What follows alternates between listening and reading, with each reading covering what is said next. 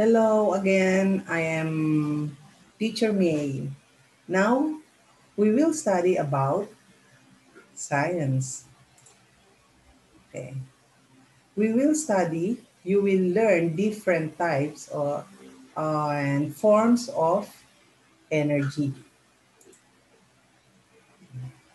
First, we have the kinetic energy. It is the energy in motion. It is the energy which can move things. Okay. Look here. The energy of the wind can move leaves. It can move what? The branches or the trees. It can also move ball and an arrow. Then, next is the potential energy. It is the energy stored in an object, any object at rest, meaning object that is not moving. So we call that potential energy. Here are the examples. Rubber band, you are aiming. That is potential energy. You're just aiming. You don't release it yet. So, next. A ball, you are aiming, planning to shoot. You are not shooting yet. You are not letting go. You are still holding the ball. That is potential energy. Now, what's the difference between potential energy and kinetic energy? Look here. Okay. In this picture, the girl is just holding a ball. When she released it, when she dropped the ball, that is the kinetic. Again, I'm wrong. Kinetic energy. No? When you are still holding the ball, you are not releasing the ball. That is potential energy. But once you let go of the ball, that is kinetic energy. Or more example, bow and arrow, an arrow. You are not yet releasing an arrow. Not yet. You are just holding or aiming an arrow. That is potential energy. Once you release it, that is kinetic energy. I hope you understand. Now, there are different forms of energy. One is chemical energy. Okay. It is the energy stored in molecules like what? Look, coal, a gas, and wood. Okay. Chemical energy is used in fuel. Oh, look at the first picture. Diba?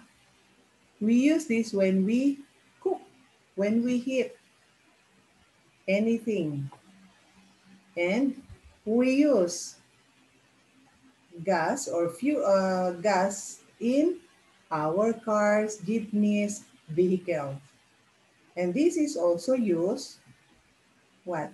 In cooking.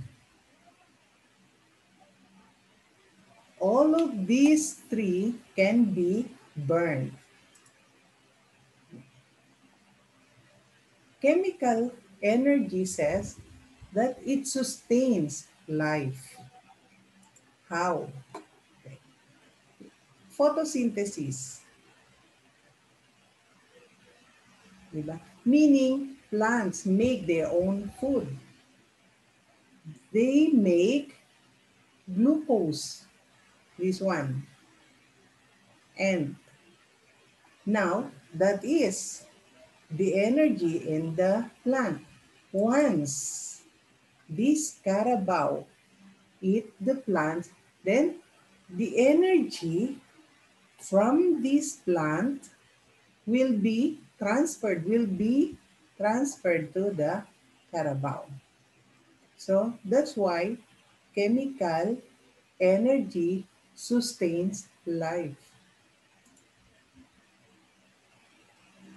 It is also used to generate electricity. How?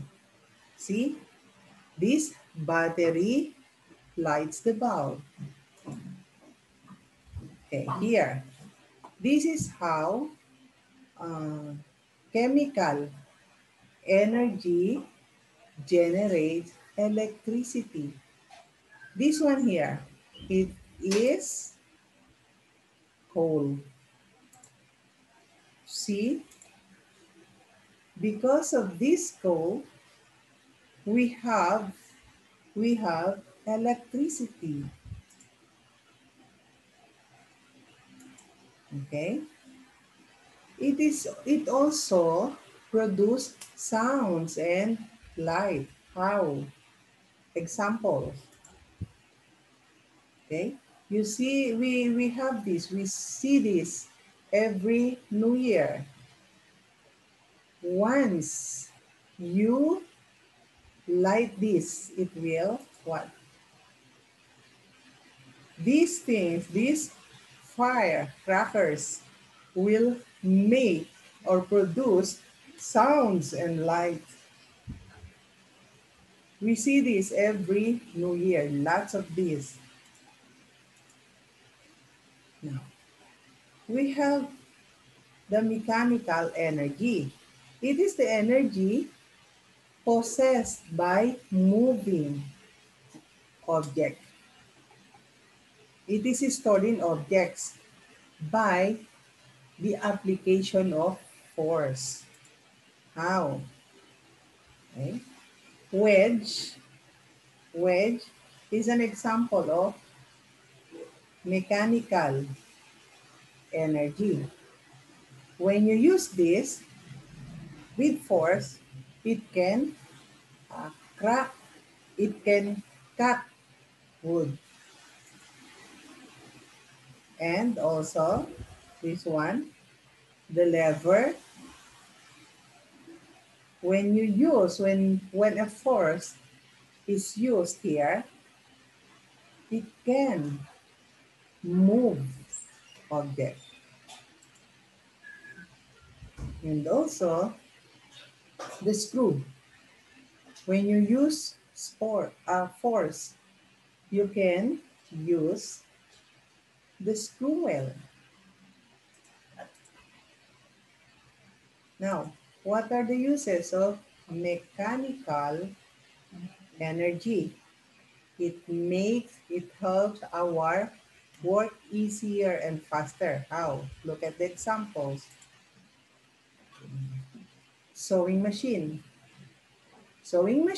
Using the sewing machine is a lot easier than sewing your clothes like this. Biking is much faster, will bring you to the place where you want to go much faster than when we walk. And the windmill, it gives what? Energy or sustain us with this. Like this. Okay. Okay, I hope you understand our lesson in energy. Again, thank you and God bless.